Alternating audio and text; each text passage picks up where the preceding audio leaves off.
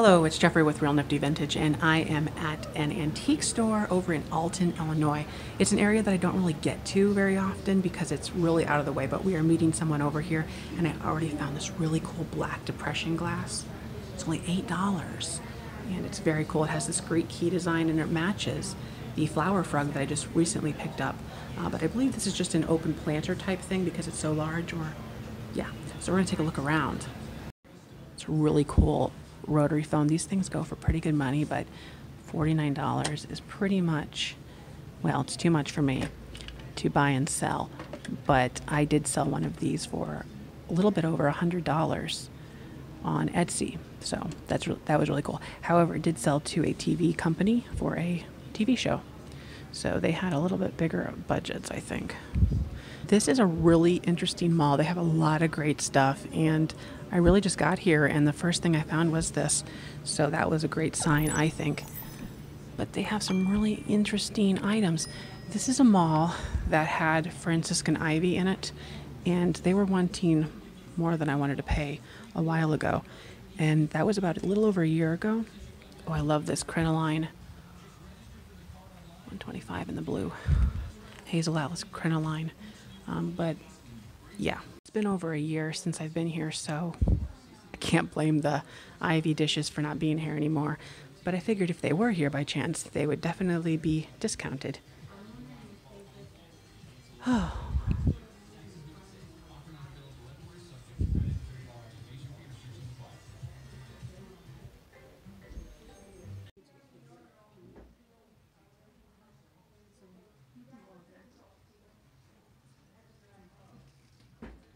These are some really, really cute glasses, and I love the little carriage that it comes in. Carriage? Cradle, more so. $18, so cute. I love those little lines. And these here with the airbrushed, or I don't know, screen printed pattern on there at $42. Really cute. That's a great booth. There's some Dorothy Thorpe style here. $45 with the caddy. This stuff is so pretty, but it's really not worth anything right now. I mean, $12 for a juice reamer, Vaseline glass. We have little sherbet cups, divided bowl, all of this uranium depression Vaseline glass. It's awesome. It's really cool, but it's really not worth anything right now. This depression stuff is taking a huge dip. It's very damp and musty in here.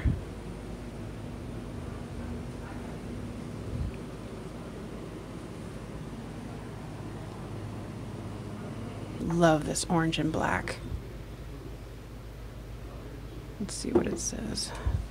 Art Deco compote and candlesticks, 3-piece, $98. Oh my.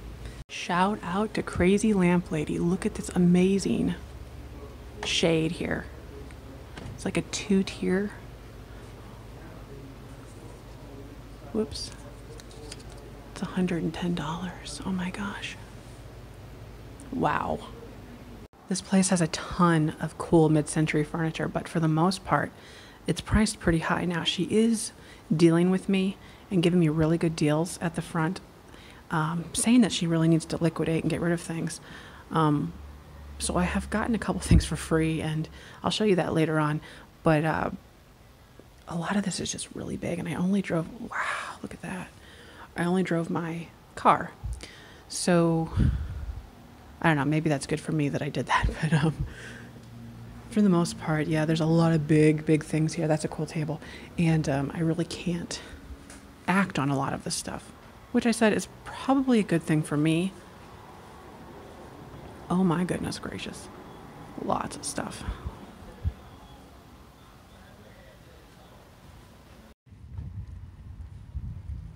This is really cool. $8. It's an ashtray with a matchbox holder in the center. Very cool. $8. These are so cool. Has the cardboard box, and you get 5 of them for $7, but it's missing the 6th. All right, so I'm back home, and I have the items here on the table that I did manage to find.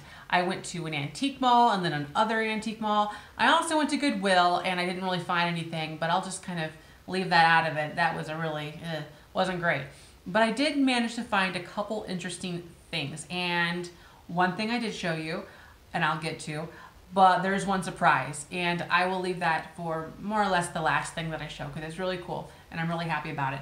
But I want to get a little update on something here. This is an L.E. Smith Flower Frog Vase combo. And it has this removable top to it. I picked this up here. This was in a recent haul video too. I picked this up here for $2, this bottom here. And I knew from past experience that it was missing the flower frog right here.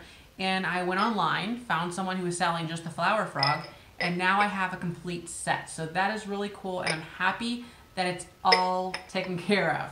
I did pay more than I wanted to pay on the flower frog. I think it was like $13 with shipping included, so yeah. The whole thing is worth about $24. So that's what they sell for right now.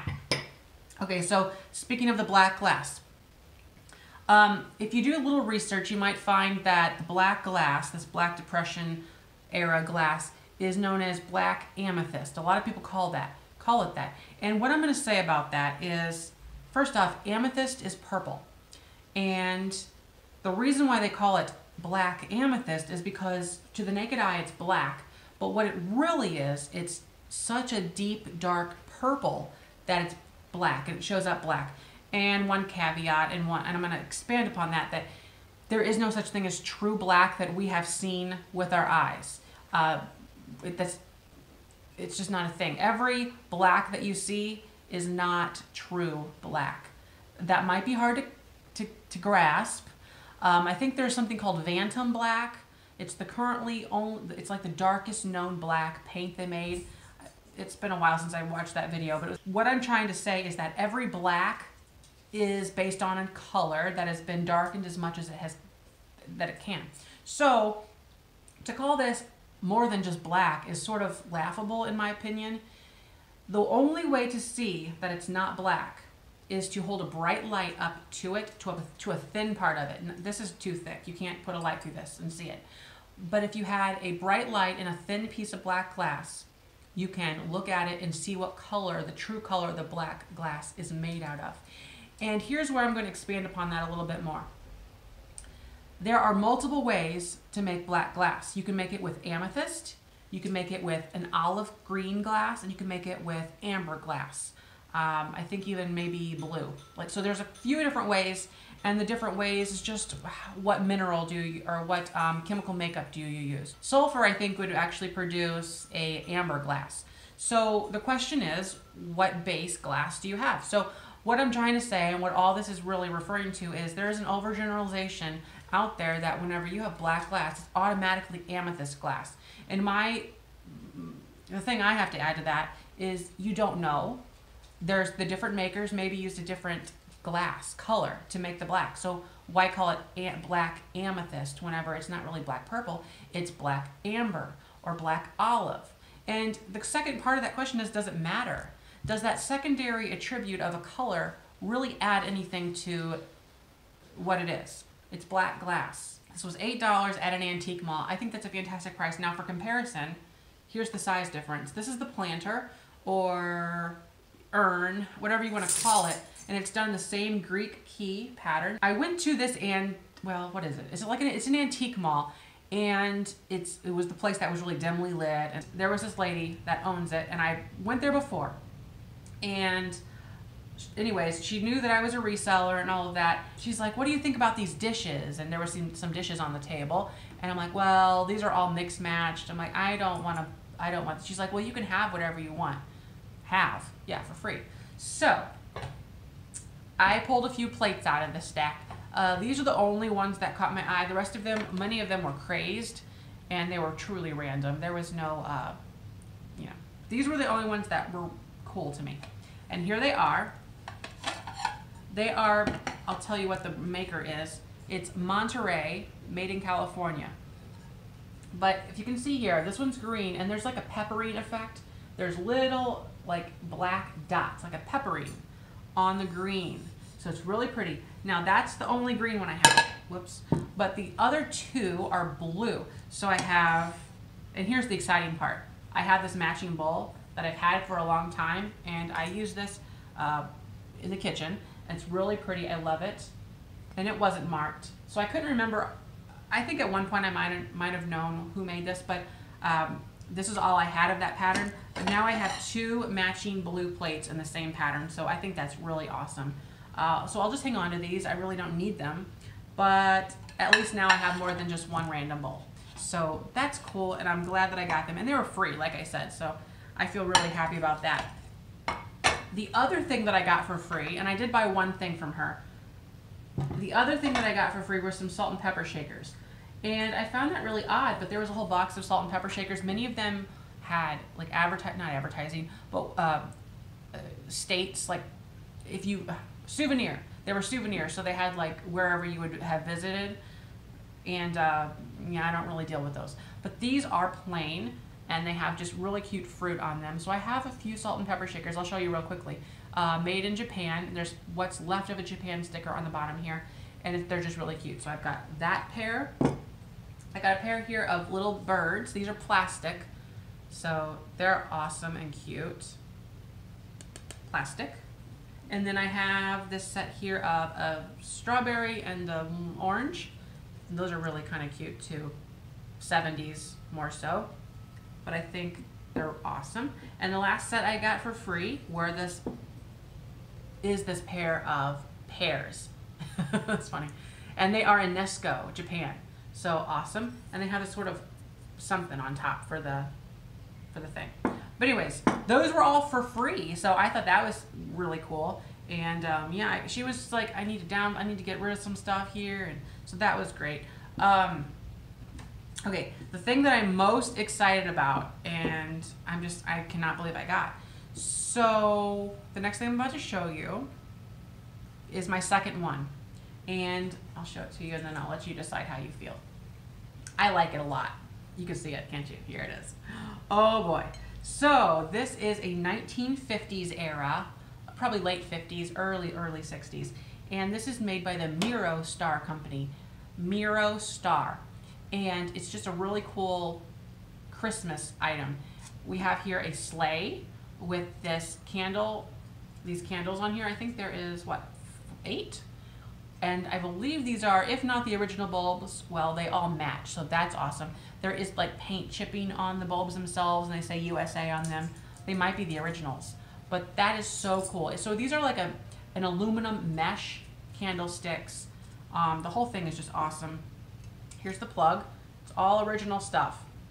So it's made by the Miro Star Company out of, is it New Jersey? This is the second one of these that I have. The first one I actually got from Scott, Old Curiosity Shop, and that one's now in my Christmas stuff downstairs. So this one I am going to hang on to. These sell, first of all, I paid $5 for this. This was on the floor of that place. I picked it up and she's like, you like that? I'm like, yeah, I think so. I was playing dumb. And she was like, $5. I was like, really? Okay. So yeah, it's really awesome. I like this a lot. It does work. I plugged it in, so that's awesome. These sell, if you were to sell something like this, for anywhere between $50 and $80. Wow, I know. That was during the Christmas season though, so I mean, it might be a little bit more inflated. I think the off season would probably be half of that for sure. But this is just so cool. And they made they made different versions of this with like maybe 3 candlesticks, like in a smaller compact shape, and then this whole thing like that. So there's different ones. If you're interested, they have at least 5 different versions of it. So that's really cool. Actually, you know what? That's everything. So thanks for watching, and don't forget to like, comment, and subscribe. Bye-bye.